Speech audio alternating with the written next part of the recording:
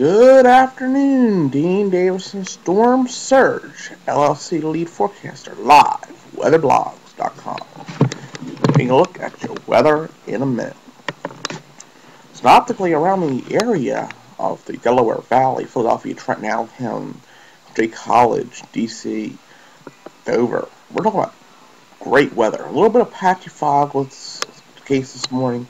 Temperatures were cool, but at the same time, we're not looking at any kind of precipitation, and that's a good thing, at least for over the next 5 days. But we may have a situation with if this tropical system in the Gulf tries to come together to give some precipitation to move up along the front to help out, get some precipitation in the area. But that being said, for the next 5 days, we're not looking at any bad weather at all. Mostly sunny, 75 degrees.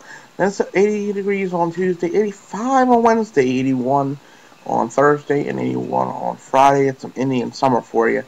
And lows in the 50s and lower 60s throughout the day. That was your weather in a minute. Thank you very much for watching.